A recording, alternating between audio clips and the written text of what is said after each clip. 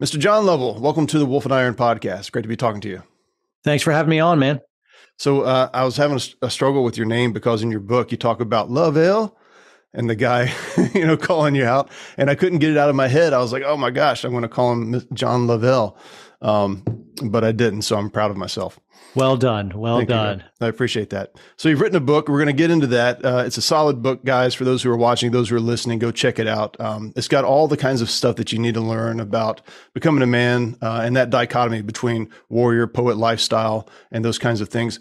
But before we jump into that, John, I wanted to just give you an opportunity to introduce yourself. And I'm particularly interested to hear more about where you grew up, kind of how you grew up, and a little bit of it's kind of hard to summarize this, but basically the journey from, kind of boyhood, childhood life to where we are now. That is a lot. So I'll just kind of start with overview. Just, real quick, just what your entire life up to now story and leave nothing. Sure. So I lead a movement called the Warrior Poet Society. In that it is, encompasses all aspects of masculinity, but fighting for truth, protecting people. And so we are lovers of people and truth. We're defenders of both. Warrior poets are those who live for a higher purpose and are ready to sacrifice in the defense of others. And so whatever level somebody may be at, maybe they're just getting started, but they're committed to those ideals and they're ready to be forces for good in the world and make themselves more dangerous, better protectors. Then you can be like, all right, you're one of us, man. You're one of us. Good. And so that's Warrior Poet Society. To that end, we have all kinds of just different resources. One is we do like YouTube and podcasts, and then we have our own streaming service with shows and training content. We also do in-person training in case someone doesn't want to just watch pistol and rifle classes or knife fighting or long-range precision classes on our streaming service, Watch WPSN. They can attend in-person classes. I just taught a room clearing class in Alabama. And so dudes are learning how to clear rooms and stuff. Awesome. And though traditionally that was more military stuff and SWAT teams, this course particularly was aimed at just, soccer dads, everyday dudes who know that if you ever get in a violent altercation, it's going to be in and around structures. It's a room clearing problem, but you're alone. So it's a one-man clearing kind of gig. I guess I'm going more into the training aspect right now because I just came back from a training thing. But we talk about all the good topics. We shy from nothing. We refuse to self-censor or be politically correct in a day and age where people all have very, very fragile constitutions and really need truth more than they need to be bubble wrapped for a world of ideas that you may not agree with. And so we hit it full bore with nothing held back. That's Warrior Poet Society. That's good. And so you're in Georgia. Is that where you grew up, or are you a transplant there? I did grow up in Georgia. However, I've skipped all around. I lived over in the Middle East. I lived in Central America. I lived in Washington State. I lived in South Carolina. And I moved out of the house when I was 15. And so I've traveled a good bit. I lost my deep Southern accent, and now I can just slip in and out of it when I'm around very Southern people. So I'm from Tennessee, and I remember, I went to the military as well, and I was, gone for a while in Charlotte. We got a lot of Northern transplants around here, but I remember going back home and traveling as like the closer I got to my home, the thicker the accents were on everybody. And I couldn't believe it. Like I remember I went to a gas station and the lady was like, "That'll be $5.35. And I was like, oh my gosh, like, is this what I grew up around? Like, I had no idea. But it is strange when you leave and then you come back and you get that outside perspective on things where you can both appreciate the things that you missed, but also kind of make decisions about, okay, I'll adopt some of this I'll leave behind, right. And that kind of stuff, including accents and things like that. So that's right. Fun. Yeah, that's cool. By the way, I think you guys are really on the right path with the Warrior Poet Society Network and a lot of the things that you're doing to not be dependent on things like YouTube, where you guys kind of grew up on and blew up on, but making sure that you have some structure and things that are outside of that platform. Really, really smart move, and really, really well done on the app and all those features. Really, really well done. Thank you. Big tech hates us. No one's more hated than he who tells the truth. That's Plato. And he knew that, thousands of years ago. And guess what? It still holds true today. You're going to say something true when folks don't like that, especially our hijacked institutions of power, particularly big tech. They will shut you down. They will censor and shadow ban. And we recognized as content creators, the only way we could ultimately continue with our message without compromise is to be able to maintain control of our own content. And so we spent an incredible amount of money so that we could stay free. And so we will, go to these other public open source platforms and hopefully convert an audience to watch WPSN and our app, WPSN. And so that there all of our content is, and they can't just shut us down or shadow ban us or censor us. That's our thing. Yeah. So we are highly committed to institutes of freedom and unabashed masculinity in all of its truth telling and boldness.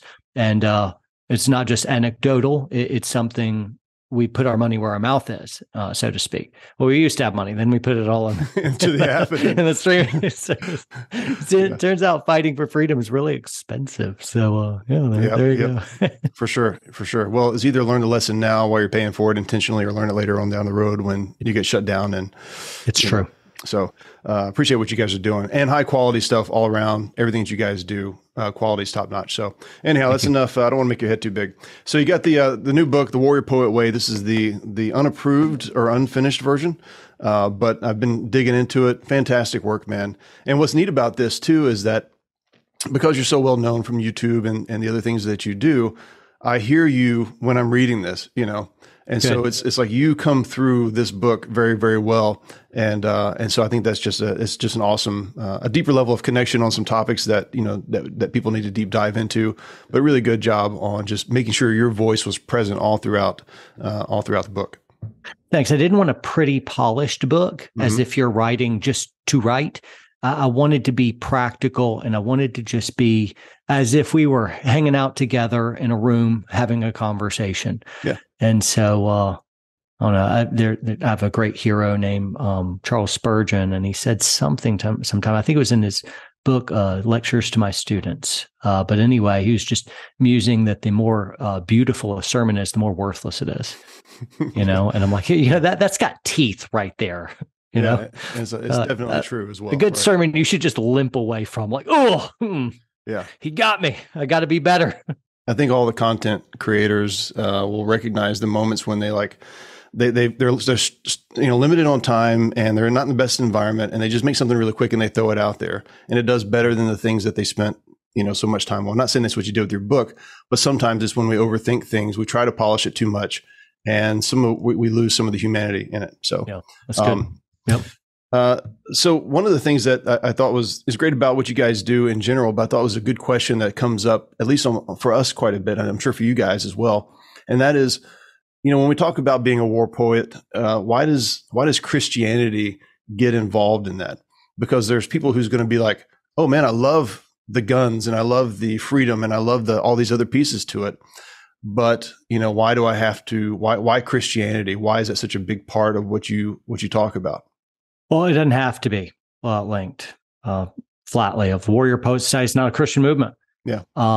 Now, it's those who live for a higher purpose, ready to sacrifice in the defense of others. That's an ideal you have to sign on board with. Mm-hmm. You're like, I'm just all about me. I'm like, well, you're not one of us, you punk. Go do whatever you want to do. No sweat, no harm, no foul. You're just not one of us.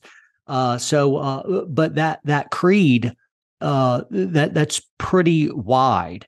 And so I recognize Warrior Poet Society, like we got a good bit of followers, and they're from all kinds of just different religious persuasions, or some are agnostic or atheistic, or wax a little bit more new agey, and all kinds of different creeds. However, I am a Christian and an outspoken one, and I'm going to continue to be. And so that's where it is. And I think the Christian worldview best exemplifies the warrior poet ideals. Yeah. But somebody isn't necessarily believe like me theologically, you're not out of our group here. Yeah. You can still be warrior poet without being Christian. So yeah, no, that's very well said. I like that.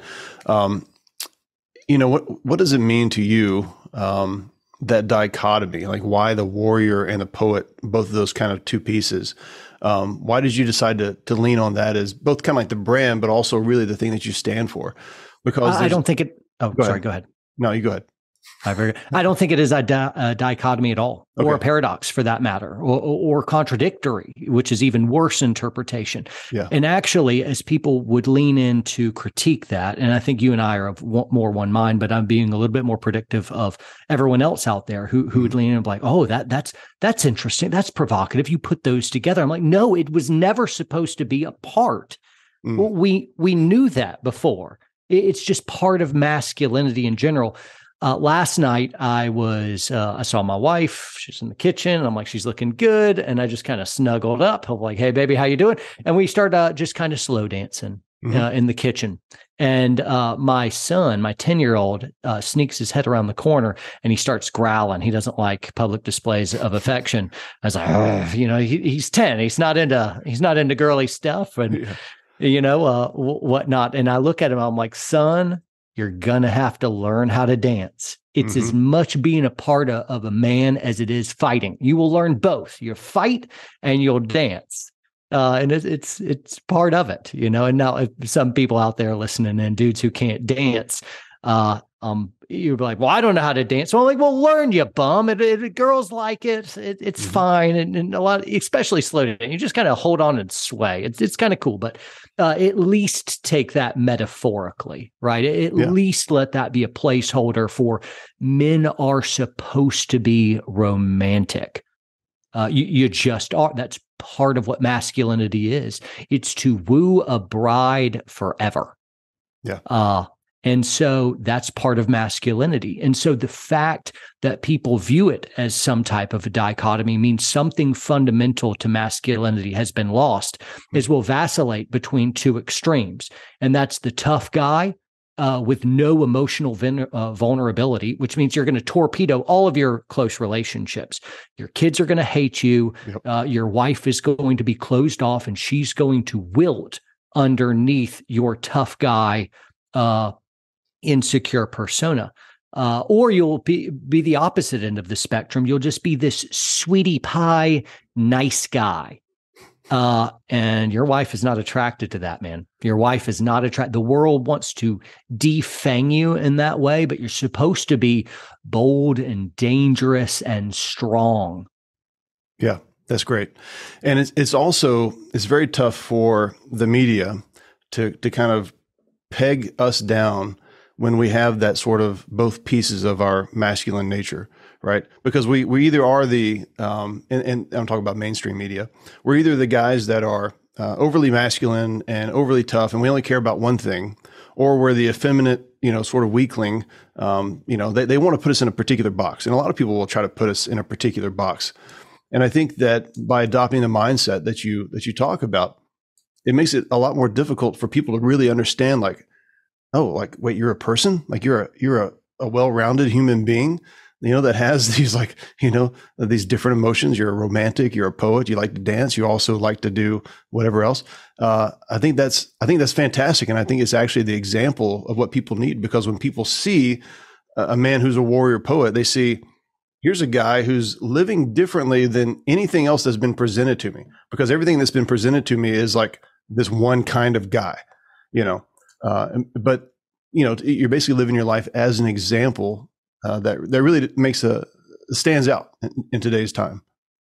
Well, thanks. Really, to be pretty forthright, it's just been my own journey, and I recognize I need this. This is how masculinity. This is our default mode. We should be both lions and lambs, right? We should be defenders, and we should be vulnerable to wives and kids and in the right order, because real love protects, and so that means grow as a protector. And the point isn't just to protect someone; it's to also enjoy those relationships and see them flourish. But the Spartan who can hold the line well enough to a battle of death at Thermopylae better know how to keep their family together as well, with laughter and empathy and kindness and romance, and all of it is part and parcel to masculinity. And it is it is unconscionable. I don't know why I tried that word. I can't say it. Can you say that word? Unconscionable. It's not. You can't say it. So try it again. I think you got closer than me. Unconscionable. Unconscionable. I think I just do a. I'm just trying to make it look good. I could really say it. If I wasn't on screen, I could say it for sure. Anyway, it's ludicrous that these ancient paths have been forgotten, and we can kind of talk about it like we are now, but it took a book to really unpack it and be like, and this is what it looks like here and here and here, and then all kinds of just different examples. So I fear in knowing what I wrote versus what I'm saying now, I am not doing it justice. I know, however, there's my best shot from the hip over a couple minutes. There you go. That's great. No, you talk about learning how to dance or learning to dance in the book, it was great because my wife and I actually are taking dance lessons. I also do Krav Maga. And the interesting thing is when you start to do these different things, you do see that everything plays together. Like in Krav, you're kind of forward standing, right? You want to lean forward. You don't want to lean back. Same thing in dancing. You're giving signals about where, how to turn and to lead and stuff like that, and just movements and being quick with your feet and different things. So you do begin to see, like, it's not, like you said, it's not the dichotomy, one's a weak thing and one's a strong thing. The guys that can dance, oh man, it looks a lot like fighting, and it's awesome. But also makes your wife happy, and you can have a good time when you learn how to do it. So yeah, get out there, figure it out. Rock on. That's good. You talk about in your book about battling the inner coward. And I wanted to ask, do you think most guys today, and I think we know the answer to this, but do you think most guys today have a good understanding of what it means to truly fight for something? No.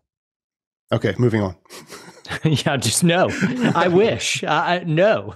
Of like, I just have too much data where I'm like, guys are just checked out, asleep at the wheel of their own lives. Yeah. They're bullied around by stuff that they don't believe in or agree with, but they're just fearful for their jobs or for what other people will say or for any drama and just not willing to ruffle feathers or to speak plain, bold truth because it might hurt them or cost them something. Yep. Now, I'm thinking right now of, some of my great heroes, and one of them, Martin Luther, he said, peace if possible, but the truth at all costs. And that resonates. I'm like, I want peace. I don't like getting ripped to shreds in the comment section by all the trolls and the, tens of thousands of people that hate me. I'm like, that's no fun. I don't want to feel like trash, but man, truth,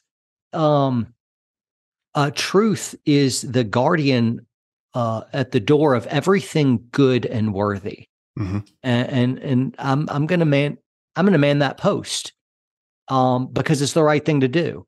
Yeah. And I fear that every single time I abdicate that responsibility, every single time where I'm supposed to stand up and speak, but instead I self-censor, every single time I do that, I become a little bit more translucent. I am a little less of the man I'm supposed to be until we dwindle and become shadows of the very people we're supposed to be. Gents, you could be a more fully vibrant, alive you, and you don't even have a grasp of what that is because courage is the gatekeeper. So I think that's great. How do guys go about sort of getting an idea of what that looks like? To even know that they're shying away from the callings that they have in life, the truth or the hard responsibilities, and that the coward is winning over in their life versus, the hero that they want to be. Man, impossible to answer quickly. Just impossible. I'll try to throw out just a few little nuggets. Okay. You already knew I couldn't possibly just like, here it is. Grab your pens, gents, in 3 easy steps. Since we started down this path, I'll pick up there as well of choose to live not by lies. Don't live by lies. Speak out plain truth, whatever the cost is. whatever now this isn't licensed to be a prick and to be rude. Of your wife is like, do I look fat in this? I'm like, you look like a cow, just terrible, awful. And then you're like, see, I was honest. I'm like, no, you're a prick, man. You're a prick. You're like, maybe try the other one. There's a smart way to say stuff. And so understand, I'm not advocating you be a jerk or you be rude. A lot of very rude, cold-hearted folks will hide behind truth telling when really you're just a bully. Yeah. And I'm like, that's not what I'm talking about. Don't pat yourself on the back because you have no friends, but you just say whatever pops into your head. I'm like, no, man, tame your tongue. You brute, that you're not fit for the world. You're not going to have any good relationships. And so it's not that. It's saying I double down on key truths where it matters most. Right. And so I think that is moral strength. It is spiritual strength. And that's the core of who a man is. And I think you can take every area of a person and ascribe strength to that area. So moral and spiritual courage in that respect. Physical courage. I'm like, hey man, start doing some jujitsu. You said you're doing Krav Maga. That's awesome. Krav is great. It's a very don't attack me, don't hurt me, and then you throw the hammer down and you just accost with just a flurry of mayhem. And I'm like, I like the fighter mindset that comes out of Krav, and that confidence spills into other areas of our lives as well, so that we can attack our vocations. Don't just clock time. Go out and hustle, man. Do better than everyone else. Don't be a loser. Go win at work. And if you're kind of at a dead end thing, then plot your escape over the next couple years. Make a side hustle until that side hustle becomes like the big thing that you're doing. And then you can, but find some ambition and find some areas. Don't be paralyzed with fear in that stepping out in your vocational aspect, so that you never really launch and take a risk and do the thing that you really wish you could be doing. So whatever area that you're afraid of, run at it. That's great. And I think, just as I'm listening to that, these are all things that any guy who's watching this or listening to this can do if he just takes a moment to say, how do I want to change in my life? What direction do I wish I was going that I'm not? How much of this is a result of basically me being the person that I've been up to now, and just doing that self-evaluation. I think it's tough sometimes because we hear from guys who are like Army Rangers or like, Tim Kennedy or whoever, a Jocko. And these guys are just so, they're stellar human beings in a lot of ways. And we think, well, especially the Army Rangers, especially the Rangers. Yeah. No bias there. No bias. That's right. And we think, well, they're just made differently. And maybe they are. Maybe in some ways, you and some of these other guys are cut from a little bit of a different stock. But it doesn't mean that every man can't level up his life and become more of a warrior and become a better poet, a dancer, or whatever. Right. Man, I wish I was just made, better. So this was default settings. And in my book, I shared some very humiliating stuff, And so my hope in, sharing some of that, that guys would be like, oh, holy cow, I never struggled with that. I'm like, well, I did, you punk, you jerk. Of like, yeah, no, man, it's been a journey, and lots of fear along the way, and just failure and humiliation as well. And no, I've had to learn and grow. But I think that's such a cop-out. It's like, oh, that guy, he's tough and he does whatever and he's accomplished something, but that's him. And I just got a bum rap. God made a huge mistake when he made me. It's like if you've seen the Twins movie with Arnold Schwarzenegger and Danny DeVito, and they're twins. Yeah. He's like, all the good stuff goes into Arnold, and I got all the crap. Such a fun movie, by the way. Yeah. But maybe people just it's an excuse of where you're at, so that you can excuse the position you're in and abdicate your responsibility to grow any better, just by saying, oh, I got a bum rap. Oh, that my metabolism's slow. So I can never be in shape. So back to video games and bonbons. I'm like, nah, man, don't have a loser mindset. You get up and just do a little bit better today. That's it. Do people still eat bonbons? Is that a thing?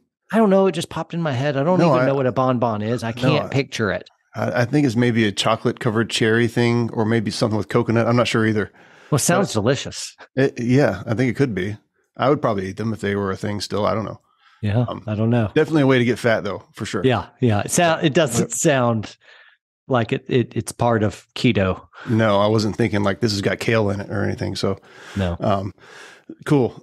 So one of the things you talk about in your book too is the kind of the war of ideas, which we're definitely in that battleground right now. And I've actually been, so Wolf and Iron started back in 2013 or 2014. I can't remember exactly. I should know that. But I'm surprised at just how quickly things have progressed from, there's sort of this angst against, men being men and that kind of stuff to full on like transgenderism acceptance and pushing for that, not just acceptance, but just really pushing for that. What are some of and I know you take a lot of heat for these things. What are some of the ideas that are floating around out there that you just like, we've got to stand against this as men, we've got to stand against this? Yeah. So, everyone's a hero. Everyone imagines they're a hero, in the issues 50 years ago. So, Mao Zedong, you're like, oh, he killed tens of millions of people in this genocidal rage, and everyone calls everyone Hitler. And that's to say, you are like Hitler and the Nazis, but I'm not. I would have been bold and stood against, and Stalin, Mussolini, Pol Pot and his killing fields. And the 20th century was just inundated with all these crimes against humanity. And we think we're better and we think we're braver. However, I would point out we have a genocide against the unborn, and we are killing over 1 million babies a year. And you can launch whatever limp-wristed, weak argument you want against me of, oh, it's somehow not a human life, and that's horse crap. It's an innocent human baby growing in a womb by every biological indice. It is a human life growing, and yet we have a genocide going on against them right now. Or we suck them out in a brutal way, box them up and sell them as stem cells and cosmetic products. It's outrageous. I'm like, oh, that's kind of like cannibalism, Yeah. The world has not really gotten better. We think we're good because we're so close to it. But in 100 years, our descendants will wonder, what in the world did my forebears do when they were butchering babies by the millions? And like, oh, well, if you had been there, you'd know. You're kind of like, well, it was like, we called it a clump of cells. I'm like, but y'all know what life was. I'm like, yeah, but you had to have been there, if like political speak, it was, it was woman's choice. It was a woman's choice to murder. I'm like, yeah, you could kind of murder if you were like, if you just didn't want the baby. So if you didn't want him, you could murder him. And like, it's all of our little excuses while we're caught up in the propaganda of today is going to ring very hollow in a few decades. When we have the benefit of being able to look back, it's outrageous. Stand up for that. You want to be a good protector of like, let's engage in the battlefield of ideas and start saving babies that are being butchered. And you mentioned the transgender stuff of women are being erased. The last woman of the year was a man. Yep. There's a, is it a 4-star general? Admiral? Oh, yeah. Levine, Ray Levine, Rachel, whatever the dude's name is. And then they're getting all these sponsorship deals. They're like, hey, a dude can't become a girl. You just can't. Yeah, we can't do it. You can't. Just period. I know you want to, but you can't. Guys are guys and they can't be girls. And I guess it's the natural progression that we'd be so abysmally bad at being a guy, we give up and try to be a girl. And girls in the feminism movement have gone so far off the end in trying to compete with men, they have become men. Yeah. And transgender is just the next logical progression. But I wouldn't say transgenderism because you cannot change your gender. I would say transvestite. You can be a transvestite. You can change your clothes. You can't change your sex and gender. So I get a lot of heat for that, but guess what? I don't care because guess what? Whoever's listening, disagreeing, 10 years ago, you agreed with me. Yep. So what changed? Biology? No, it's just propaganda. Shake it off, man. The emperor is wearing no clothes. Have the stones to say a man cannot become a woman. Men can't have babies. Just period. I know you don't like it and you hate me for it, but they can't have babies. Yeah. And so there is war of ideas out there. And the problem is when bad ideas reign and we don't beat them in that war of ideas, later it will become to violence. And that critics will be like, are you threatened? No, I'm not doing that. I'm just saying Hitler argued eugenics in a cleansing of the gene pool. And in this way, he was able to kill a lot of mentally handicapped people, elderly people, and engaged in genocide against a race he felt was inferior. See, there was an argument of ideas there before the violence happened. And I'm like, that's what's going on here. Because every single law that is in existence has the threat of violence behind it. If like pick a law and then just say, I'm not going to follow that law. And if you do that long enough, people will show up with guns. I don't like taxes. Well, great. Don't pay taxes long enough. See what happens. And people with guns will come to your house and take your taxes. Take what's yours plus interest. So, anyway, just know war of ideas is really, really, really important. And I'm for peace and I threaten no violence at all here. I'm just saying, hey, let's speak out in the war of ideas. Yeah. And that's for the guys who are listening to this or watching this, it's a bold thing for a man to do these days. It's strange to think that the things that we would have all talked about 20 years ago, or maybe not in the case of abortion, but many people with abortion, but certainly with transvestite, transgenderism, whatever, LGBTQ type stuff, we would have all probably been on the same page and been, speaking about that publicly. And now people don't. And so the ability to simply say what is right is being a warrior. It's putting that, it's taking that stance. And, guys, you don't have to be a John to do that. You don't have to, but to say like, I don't agree with that. I don't believe with that. Or even just asking questions. Is that really true? Why do you believe that? Right? Questions are a great way to take a stance. That's great. And I think guys have got to warm themselves up back into like, I need to be able to express what I believe and what I think. Otherwise, I'm already a victim of society trying to shut me down and not allowing me to speak my mind, And if we can't speak, then if we're not willing to speak, what's the point of free speech in the first place? Right. That's a good point. Yeah. No, it's good stuff, man.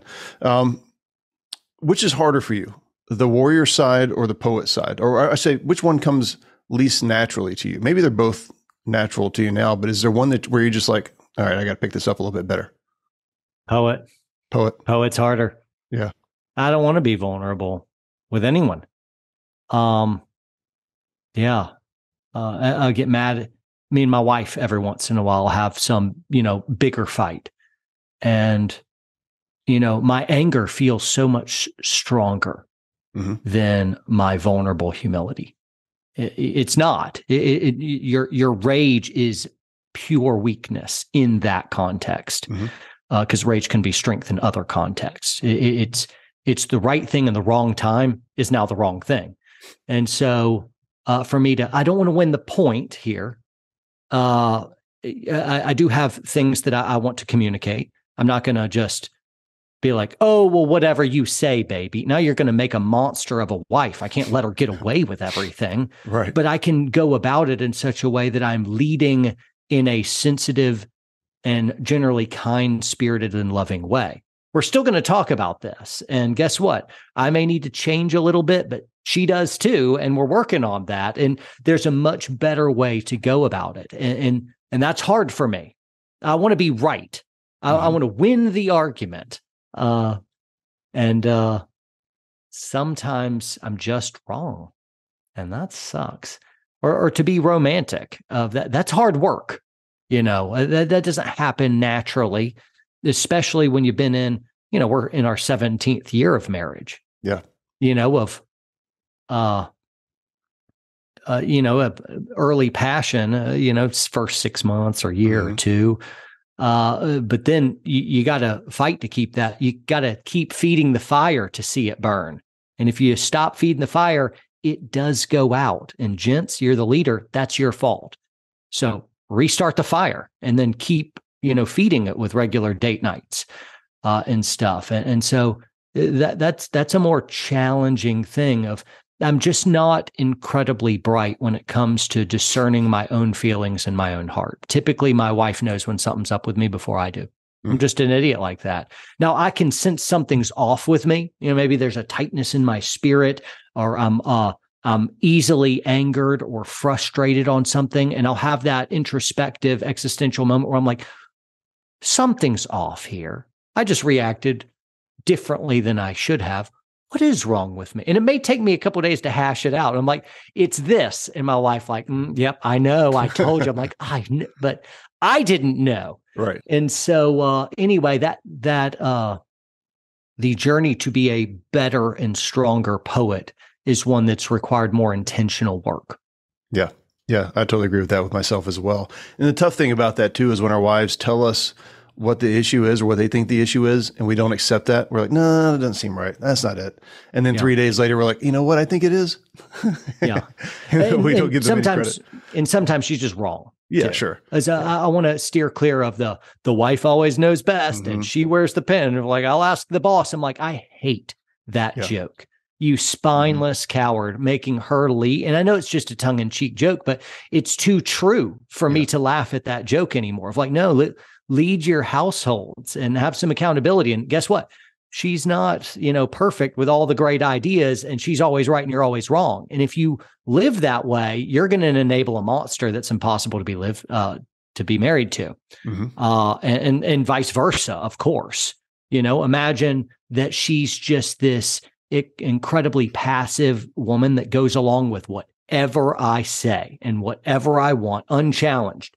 I'll become this brutish tyrant eventually, maybe not intentionally, but you just kind of get spoiled without getting checked every once in a while. And so you got to fight as husband and wife. The trick is to do it in a loving way so that you can still, be around each other afterwards, you must fight, but fight better. Yeah. Speaking of fighting and speaking of, I guess, pet peeves, one of the things that there's a pet peeve of mine that came to mind as I was reading your book is that guys will oftentimes use warrior language for things that they're not really a warrior about. So, for example, like they might say, man, I've really been battling my weight lately, or I've really been struggling with, I don't know, some addiction, or I've been really fighting against depression or anxiety. And then you ask them like, okay, well, what does that look like? And they're like, man, I'm just trying to get by every day. No, that's not, that's a good point. That's a good point. That doesn't sound a lot like battling. It just sounds like getting your ass kicked, but That's funny. That's funny. Yeah. I'll probably be watching for that more. Your pet peeve will become mine as well. Yeah.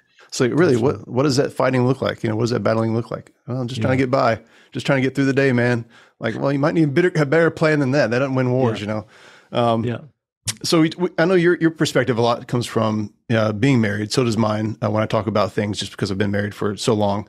And I've met a lot of guys that are in their 30s now. They're not married yet. They're still single. The whole dating game is just wonky, and the marriage game is kind of wonky for a lot of guys.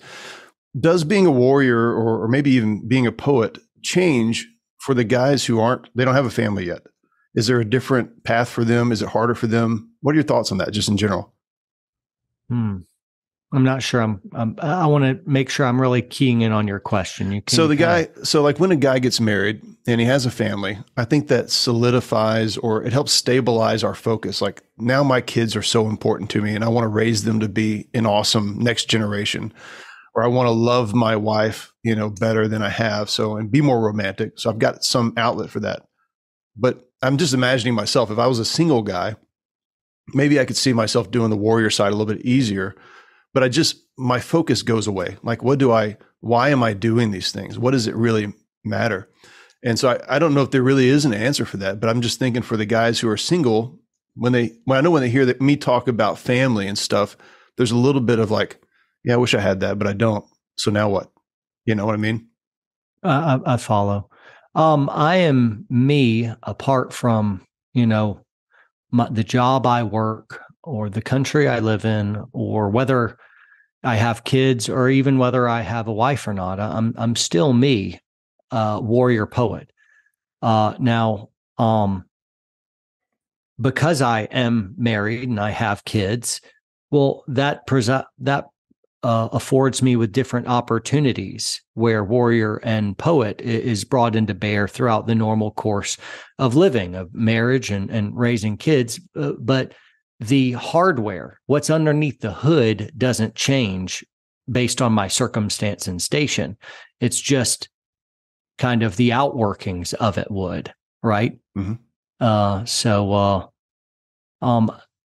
Yeah, of like, yeah, you're not taking your wife out on dates in that respect. And so I got heavy into swing dancing before I even met my wife, and that was something I did even at Ranger Battalion, as like I wanted something that balanced me out a little bit. And I thought that was crazy and weird. And it's something I tried to do when I was younger and I failed at it.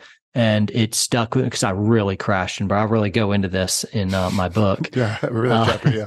Yeah, I was feeling your pain. I really was. Yeah. And so I wanted to crack at that. And so that was different. And I don't know. When we think about noteworthy cultures, think of an ancient culture that was great right now. Can you think of one? I mean, well, we think of it, Rome's obviously. Rome. Okay, great. Yeah. But a lot of what you know of Rome has to do with of like you might have seen the Pantheon in your head, mm-hmm. or the Colosseum. Sure. Or maybe you'd see some beautiful Roman iconic statues. Mm-hmm. You'd see big buildings. You'd think of Roman roads. And some of their architecture and well, a lot of what we remember about ancient cultures is their art. Mm-hmm. Jack Donovan is somebody who pointed this out to me, and that was built by men, by the way. Yeah, men used to be, like gritty men were heavily engaged in the arts in all the cultures. And nowadays, if you're engaged in the arts at all, it's something that you're either a girl or you're gay. Mm-hmm. That's not true, but that seems to be, a little bit under the surface, like that it's tacitly or kind of true-ish. Sure. Of like if you found a buddy that you hanging out and he's, bearded, looking like he, chops down trees and drinks IPAs as well.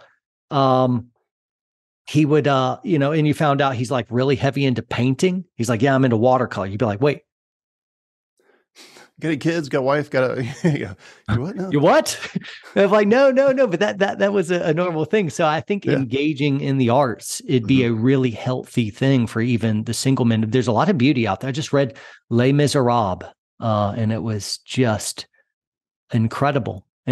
So reading great works of literature. I'm reading every day. It's part of what I do, but I'll read wide and I'll read deep, but some of that, there's just such an immense beauty, of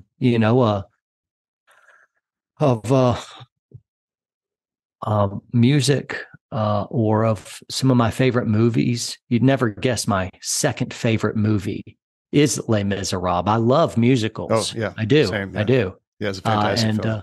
Yeah, fantastic. And so anyway, if I don't think manly men should cede the arts away. Mm-hmm. I think that allows a part of us to develop that is important for raising kids and being a good husband and to be all around person, because it's not just about protecting society. It's about contributing into it a meaningful way. And so there you go. No, I definitely agree. And I think too, there's however long that period of life is that a person is single, that's a lot of opportunity it's easier to do things that you're interested in particular when you're single than it is sometimes when you get married, because there's, coordination of schedules, then there's kids involved and all that kind of stuff. Not to say marriage isn't great, but there are, some advantages to being single. Right. And so one of the things that I see guys doing that they shouldn't do is just frittering their time away, playing games, doing mindless stuff. Yeah. But if you can decide, here's who I want to be, what are the things that I'm interested in, even just slightly, go learn more about it. And it doesn't matter. Yeah. If it's pottery, sure. If it's Krav, sure. You want to go shoot guns one day of the week? That's great. You want to go take dance lessons another day of the week? Do it. Yep. Become that more well-rounded man. And actually it might help you find that lady that you're looking for. quite possibly. Yeah. Yeah, absolutely. I think that's great. Because there's going to be a lady that's attracted to that's not attracted to the guy sitting around who's got all the stories about Netflix and gaming. And yeah, she wants to she wants to, hook up with a dude and marry somebody who's doing something. Yeah. A lot of girls will go for the bad guy because at least he's doing something different than everyone else. He's got some boldness about him and some danger about him. And I'm like, no, she doesn't actually want the bad guy. She just wants those great masculine qualities right there. Of like he's blazing a trail. He's going the wrong way, but at least he's going somewhere different. And it looks bold and exciting. And of like, he's going to lead you toward misery. But she doesn't know that because she realized, no. You want a strong, bold man, but who's taking you in a virtuous, good direction. Yep. And so, That's good. That's good. I think I'll end with this one then. As an author, was there a particular chapter that you struggled with where you're just like, I'm just having a hard time locking this one in, or anything like that? It was the War of Ideas chapter because I went pretty philosophical and I had a pretty ambitious move where I wanted to give a quick overview of the last couple thousand years of philosophical development so that we could find ourselves where we are now. Of like, if you had amnesia today, you couldn't remember your life, you wouldn't be who you are. You wouldn't know. Of like in the Firstborn movie, he gets amnesia. You can't remember who he was. And you realize without your past, you don't really have a present. And so you can't really see where we are philosophically until you understand where we've been and how we got here. Yeah. And so, and then understanding where we were, where we are now, it allows you to have a little bit better of a ability to predict what comes next. The best, folks who are able to kind of like in an Orwellian way look forward are the ones that really understand the past very, very well. And so I wanted to do that and then do a nice, or not a nice, but a very easy to understand sociological critique of where we are today and what that's costing us and what we need to do about that. And then I basically have a call to arms to the War of Ideas and really what that looks like and what's at stake. So it starts off pretty heady in a layman's term, because I am a layman. I'm not a professional philosopher, of course. I'm philosophical, and I've read a great deal. But I'm a guy who likes to read and I think deeply, and that's about it. So, but I wanted folks to be able to have something low enough on the shelf they could understand it and then realize what was at stake and then what in the world you do about it. And to be able to say that concisely in a chapter. If I could have made the chapter 3 times as long, it would have been a lot easier. But to say it succinctly and simply enough, you got to really understand subject matter to state it simply. Yeah. And so it was just a challenge. I rewrote that over and over. So, Yeah, you did a good job. You did a good job, and I can understand that pain when you're writing a book and you've got one chapter that could potentially be 3 times longer to get the point across, and you're like, I got to cut, I got to simplify, cut, simplify, do it over again. There's a lot that goes into writing a book that people don't know about. So very well done. And look, fellas, go get a chance to check out the way the Warrior Poet Way, and go ahead. It is. It releases July 11th. It's available for pre-order. Okay. Before then. So are you going to be doing an audiobook? Do you know? Yes. And I am the reader. Okay. So great. So we'll you will definitely hear it in my voice. Hear it in your voice. Yeah. Dad jokes will come from this guy's mouth right here. Those are the best ones. That's great, man.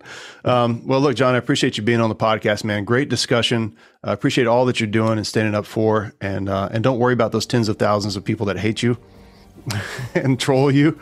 You got a lot of supporters out there, man. So just keep up the good work. Thanks, man. Thanks for having me on. Appreciate it. Well, there you have it, men. I'd love to know what you thought about the episode. Feel free to reach out to me on any of my social media networks.